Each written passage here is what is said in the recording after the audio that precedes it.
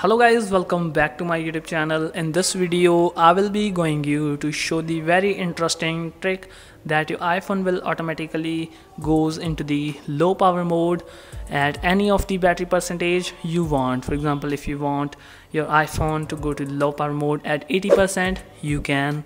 For example, this is my at the 40%. So if I want my iPhone at the low power mode at 40%, automatically it should go on the low power mode. I can without touching my iPhone.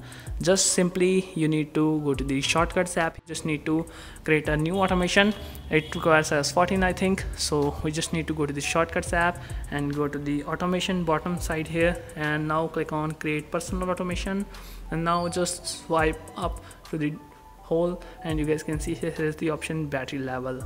So we just need to click on battery level here, and it just shows 50%, and we can increase the this bar.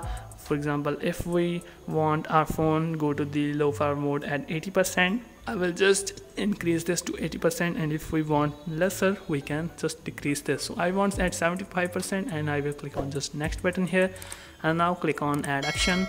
Now search here low power mode, and now you guys can see here set low power mode option is here, and now just click on next button here. Just turn this option off. Do not, sorry, this is the option ask before running. Don't ask, you just need to turn this option off and click on done button here. As you clicked on done button, as your iPhone will decrease from the 80 to 75%, automatically it will be switched to low power mode. This is the simple way. For example, my iPhone is right now on the charging. Just hold on.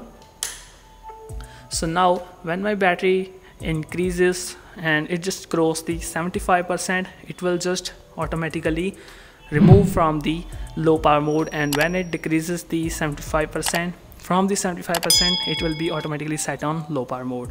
So this is the simple way. I hope you guys like this video. Thanks for watching. Please share this video with your friends.